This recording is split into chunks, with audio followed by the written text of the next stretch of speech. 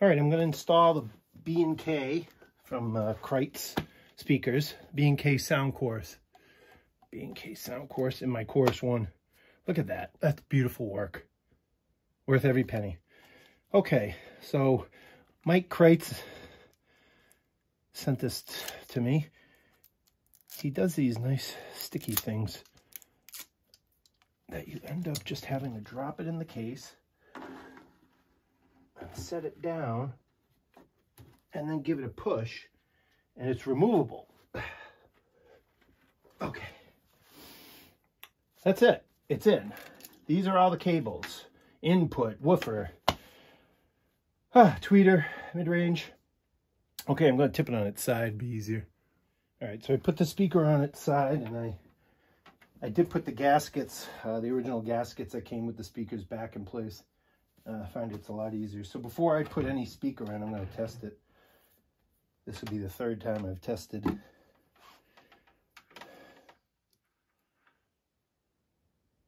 .4. Nice. The other tweeter was 8.2. All right, so, you know, Klipsch did something really nice. They put a clip in on the side here to hold some of the wires. It's kind of convenient, to be honest with you. So positive to positive. These are marked, right? Positive and negative. Positive. So I got these speakers on Craigslist for a really good deal. They needed work, which I was happy to do. For the price I got them, and all the upgrades, still under $1,000. And I did the full crossover. I did at first get the kit with just the sound caps from Klipsch speakers, but I decided some of the parts that I took out were 30 years old on that crossover network, and boy, they look. By the way, I'm using a screw gun, but I'm putting it on a really low setting, so it's not cranking them down tight. I'll hand crank those down tight later. I just want to get them in for now. All right, so now let's try the mid-range. Give that a test. Okay,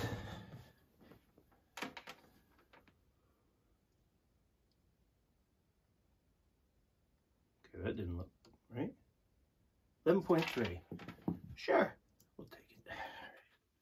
So you'll notice this blue paint here, that's the positive side. I've tightened these crimps on all of them so that they don't come loose. Just with needle nose pliers before I put them on.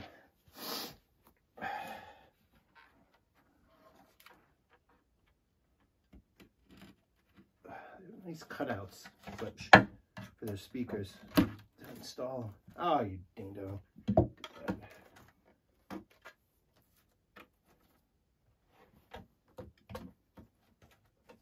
Make sure that gasket is seated in the channel. You don't want to pinch it.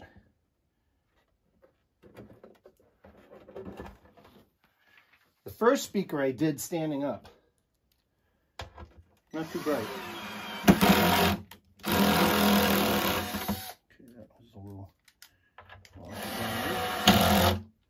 Yeah, these aren't set tight at all.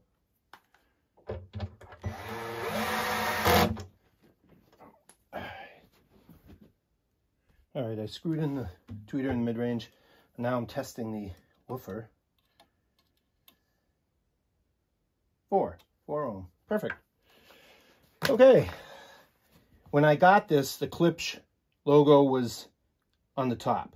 You're supposed to flip these 180 degrees. Someone said every 10 years. Some people say more often than that. So I'm going to end up flipping it so that the electronics here, spade terminals, are on the bottom. Get that cable out. There's the woofer.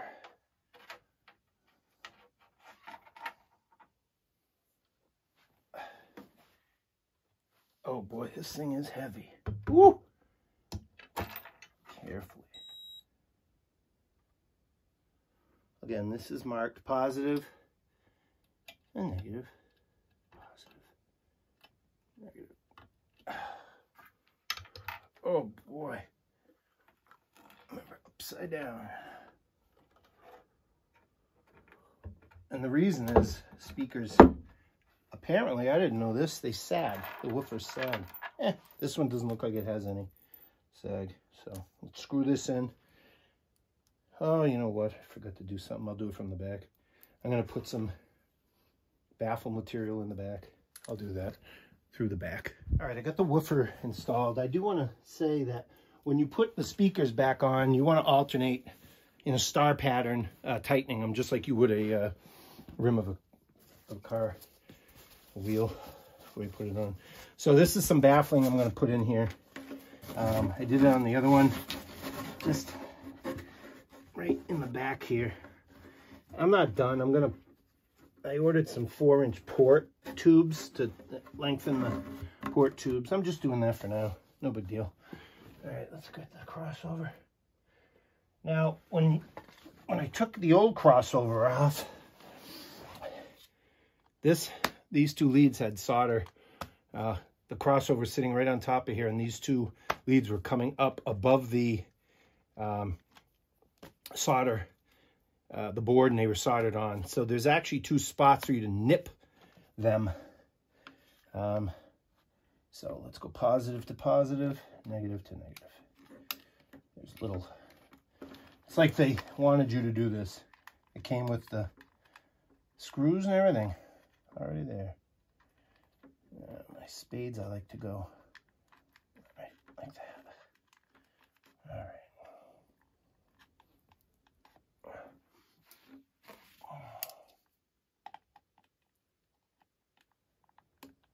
Probably have something better to use than a pair of needle nose to do this, but that's what I have right here. Just tightening it. Wah! Tighten down tight. There's your connection right there to the banana plug. So we don't want that to be wonky. Oh, geez, that is tight.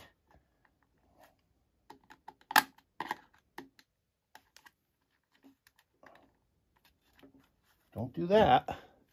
Bend the spade lug. Michael Kreitz would not be happy with me. Sorry about that, Mike.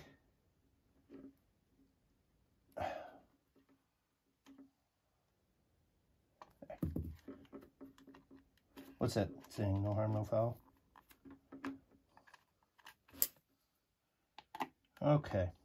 So, I did do the other speaker. Probably took me, I don't know, half an hour. With some mistakes I made. Not mistakes, just things that weren't as quick. Alright, so might help, you know, put it right side up. It does look better. There we go. Look at that. You can actually read it now. Alright, we'll button this up and we'll get it going.